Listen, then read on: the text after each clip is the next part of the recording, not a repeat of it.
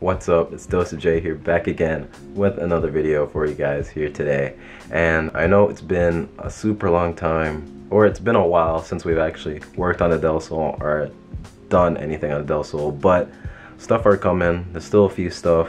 I'm just waiting for a lot of the stuff to be delivered. As you guys know, it's a whole pandemic and stuff going around, and it's pretty much slowing down everything, shipping of everything, but it's still here. It's still chilling, still runs fine, everything is good. We're just waiting for some more parts to come in. Whenever they do come in, why not give a small update of the car, do a couple Q&As for you guys, answer some of your guys' questions that you guys do have, or whatever you guys want me to answer. As you guys know, I always ask you guys to leave questions down below so that I'll answer them in the next video or whatever Q&A videos I end up doing. I love to give updates and take a break and, you know, just organize things properly so that everyone that does watch, whether they're new or old timers, knows exactly what's going on. So as I'm sure you guys already know, this whole car needs to be repainted. Everything needs to be done, you know, body wise to this thing, you know, fix those little areas of rust. I'm pretty sure the last thing that we done to the car was do some sanding, which I still need to do. I mean, it's not perfect, but I don't know, I might do just a little bit more, maybe off camera. I don't think I'm gonna make another part series, but I think I'm just gonna do the front bumper a little bit more, focus mainly on there. The rest of the body doesn't really need it. I'll save that for the real shop to deal with that, but I want to sand that down a little bit more by myself on my own time. The headlights, a lot of haze in them and stuff like that, so of course a video is coming soon about fixing those and restoring those, hopefully. Anybody knows where I can find these, like, let me know. I know a lot of, and I noticed that a lot of Del Sols don't have the light here on the fender. They have it up here on the on most of the bumpers I've seen. I don't know if this is like a JDM version of fender or something, but I've noticed that not a lot has them there.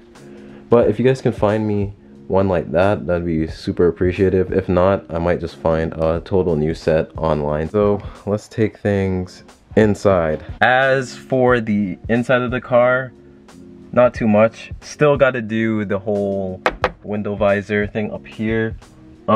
We still got to change that light. If you guys know where I can find some good lights for the interior, let me know. We still got to clean this car out. I want to do that and clean out the whole inside of this car again before the winter comes, because I know that once winter comes, it's going to be really cold and way harder to actually work on the car. Another thing, the plastics. I need to find another one of this, pretty much. This centerpiece. If I can find another one, that would be great. Or if you guys know anyone that's selling any of these, like, you can definitely let me know, because I need it. I need it so bad, because these ones are like beaten up. So it does leak a little bit from the roof. Actually, hold on. So another thing that I do need to fix too is the seal up here. I think the seal is good. Like, this is like the plastic or whatever you want to call it here is good.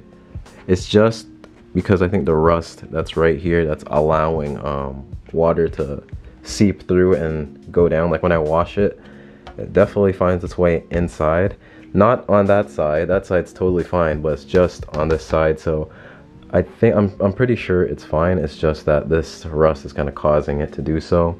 But if not, then we can get the part to replace this. Thanks to Chris Fix for that, so I know how to change that, so huge shout out to him. Another thing that I really want is a new set of tail lights. Like, I don't care which one it is, if it's the red and white or if it's like the regular OEM. I'm kind of thinking the regular OEM, I'm more on that side, but I want to get rid of these tail lights. These ones are so hideous.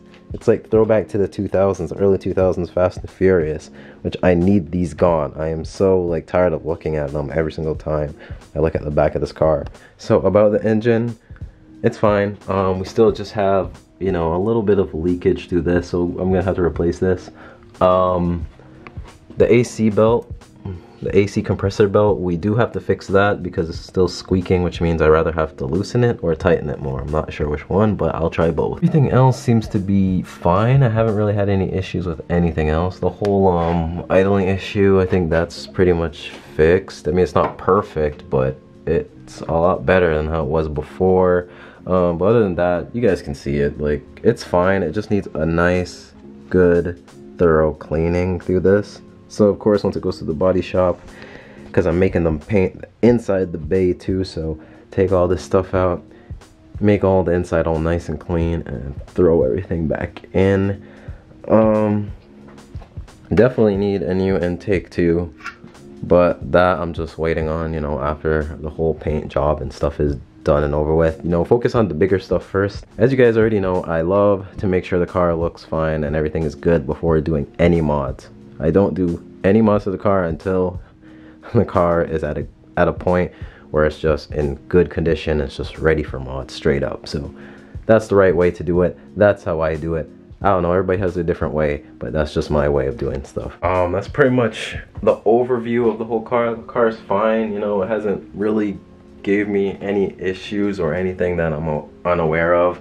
I do know that it does need brakes, so that's still to come too. Like I said before, pretty much get the paint job and body work done first, because that's the biggest thing and the biggest expense, as I'm sure you guys know.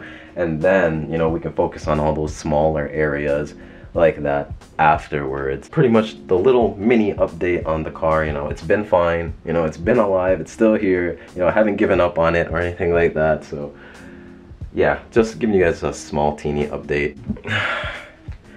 Alright guys, so now we're gonna end off the video with just a short Q&A. Just gonna answer some questions that you guys left me, and then we'll close out the video here. And yeah, alright, so first question asks, what car would you trade the Del Sol for? I'm not sure if I would. Honestly, I'm really not sure if I will even trade this car anytime soon right now. I just got it and I gotta complete the vision, so I don't think this car will be going anywhere anytime soon. Second question, what are the best first 3 mods to do to your car? Okay, if we're not talking about, you know, like maintenance and stuff like that, because it's not really a mod, but I mean, okay, excluding that, I would say, of course, you know, lower your car, then do an exhaust, and then do an air intake. I'd say those are probably the best 3 mods to do because they're fairly cheap. You can do them by yourself practically. You don't really need a shop or anything to really help you to do it. So of course, lowering your car always makes it look better, even if it's on stock wheels. The fact that it's lower, it looks better. Exhaust, that's the next thing you should do, because obviously when your car looks a little bit more aggressive being lower, you have the exhaust to match up with that. And then of course you have the air intake, which will, you know, help that engine sound a little bit more sweeter than stock. So all right, next question asks, if you got rid of the Mazda 3, what would you get next? Not like 100% sure on what car I want to bring back or what car I want to buy in general. I'm going through like tons. I'm going through like Subarus, I'm going through Mazdas again, I'm going through Mitsubishis, I'm going through a whole bunch of cars pretty much. I'm really trying to narrow down everything. Another Mazda, or I don't know, maybe some type of Honda or Subaru or something. But yeah, that's kind of what I'm thinking about. What are your top 3 wheels? My top 3 favorite wheels. My top favorite wheel, and this may be generic, it might be the most generic like answer you guys have ever heard, and you guys always hear it all the time, but definitely those work wheels. And you guys know exactly which ones I'm talking about. The ones that everybody always runs, those Workmeisters. They're just the most beautiful wheel created. They just look good on any car. Like, you throw that on any car and it just looks awesome. It looks so sick. It's just a beautifully designed wheel by Work. Like, they nailed it with that wheel. The second wheel will probably be like BBS Le Mans or whatever it's called. I don't know the correct term for it, but you guys probably know what I'm talking about. The last wheel, I would say the wheels that TJ Hunt always gets. HRE, that's what it is. HRE wheels. That's probably my next favorite wheel too. They do everything custom, so I mean HREs are just beautiful. Next question. How do you always self-motivate yourself and always keep a positive mindset towards anything? I always say it over and over, and I say it to like friends and I say it to people all the time. It's all about your mindset. That's pretty much it. If you constantly think negative stuff, you're gonna get negative results. If you hang around with negative people, most likely you're gonna become a negative person. I don't know, there's just something about keeping a positive attitude and a positive mindset that just makes you stronger as a person, and you get further in life too. Obviously, it's not something that you get overnight. It's all about your mindset, pretty much is the moral of the story. It's pretty much all I'm gonna answer for today. I hope you guys enjoyed this video. If you did, give it a fat thumbs up. Be sure to subscribe because your subscribes mean a lot and your likes mean a lot too. I'm Doseph J, and I'll see you guys in the next one. Peace out, stay humble, stay blessed. Tell me pretty lies, look me in the face, tell me that you love me.